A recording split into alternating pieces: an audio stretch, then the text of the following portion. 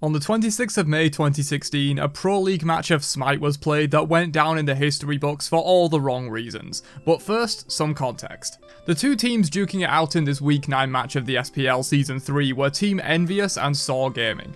Game 1 of this set ended in disaster for Envious, as their solo laner Omega experienced a disconnect during the match, causing them to lose. You might be able to win 4v5s in your 3 AM casual games, but at the pro level, being down a player is an absolute death sentence with zero chance of winning. The team at the time believed the issue to be on Hi-Res end and not an issue with Omega's hardware or internet. It was later confirmed that there were no issues with Hi-Res servers and the problem was on Omega's end, but at the time, Team Envious saw this first match as unjust and Hi-Res causing them to lose an important Pro League match that could determine placing at future events. Basically, the salt levels were running pretty high on the Envious roster, and after finding a substitute for their absentee solo laner in Dust, Game 2 went on as normal, or so everyone thought.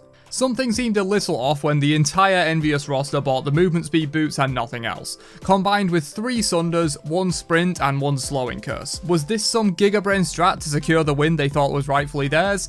Well, not exactly. Leaving the base, the oddities continued as Envious's entire roster ran up the duo lane at breakneck pace thanks to their movement speed boots. As casters attempted to justify this obvious trolling by pointing out their relics and god picks that could work for getting a level 1 first blood. In theory, this should work, right? Because you have a lot of chain lockdown CC, a lot of burst damage with the triple sunders as well, right now, which will amplify the damage, and you have a lot of mobility with all the shoes. In their minds, I'm sure something completely different was being said.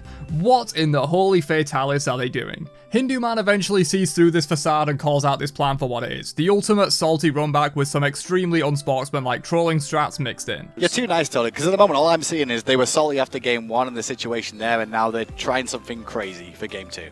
As jungle buffs spawned, Envious made their move, creeping in from the duo lane jungle towards the mid, support and ADC of Saw Gaming, who little did they know were about to make SMITE history. In a move that would make Loki turn in his grave, Envious were spotted out long before they could make a real move and get a pick for first blood, and Saw backs up to their back happy camp. The slowing curse is instantly countered by the slow immunity from Saw's sprint as Sobek makes his killer entry, plucking the mid lane squishy that definitely won't have beads ready. I mean, who builds beads on squishies? But little did they know, Saw in fact did have beads and the engage is immediately snuffed out. Stealing away Saw's back camps in return for what could have been several of their own camps taken by now, it would seem Envious's Gigabrain invade strategy had fizzled. But like a bull, they see red on Saw's body and health bar and Snoopy makes the first move under tower. The Sunder lands, the dash lands, and there's no beads to stop it this time. Is Sol doomed to die for first blood? Will Envy take that lead and snowball to a grand victory? Critically, Mercury dies to the tower and not to Sol's mid laner, and so first blood is gifted over to Envious. With a massive lead of 300 gold, could this be the end for Saw Gaming? Well, after 3-man splitting a mid-wave for some insane farming efficiency, Envious begin to make their way to their own buffs, but after clearing the solo wave, Saw's jungler and solo are 2 steps ahead of them and secure Envy's blue for themselves, hitting level 3 in the process. With a combined level 2 levels below the enemy team, Envy make their engage onto Bellona and Thor, 2 extremely strong early game gods, especially Bellona. Both junglers fall in the fighting and it's just Bellona left in a 1v4 situation. Surely Envious have the upper hand here.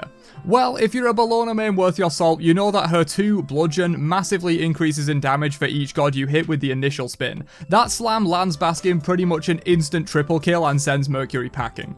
After one final attempt to take down the raid boss, Snoopy finally falls and a just frame F6 vote comes through after just 1 minute and 35 seconds of the match. SMITE custom games can be surrendered at any time, but SPL games cannot. There's a rule that surrender votes can't happen before 10 minutes as if it was a normal match-made game, and so what Envious did here broke a core rule of the SMITE Pro League. The team was fined $500 per player and had to forfeit any prize money earned from the event.